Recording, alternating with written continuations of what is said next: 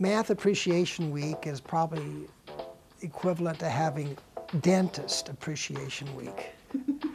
You know, can you imagine how many people would want to celebrate that? And there's a similar attitude about mathematics. You know, it's something that most people don't enjoy, but why should they? Many things you did today would have been possible without mathematics. People just don't know how many ways it touches them.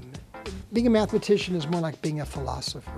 You know, that's why we need things like Math Appreciation, because people really don't know what it is. And I'm sure that throughout the history of Math Appreciation Weeks, you may have only won maybe 1 or 2 converts who thought it was worth appreciating. It's just not something people warm up to.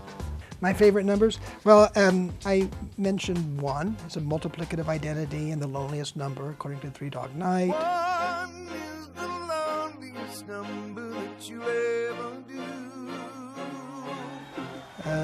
2, the only even prime. 7, number of continents, days in a week, colors in the rainbow. In writing numbers 1 through 9, 8 is the only number that ends on an upstroke. 1983, the year I met my wife. I didn't know I was so romantic.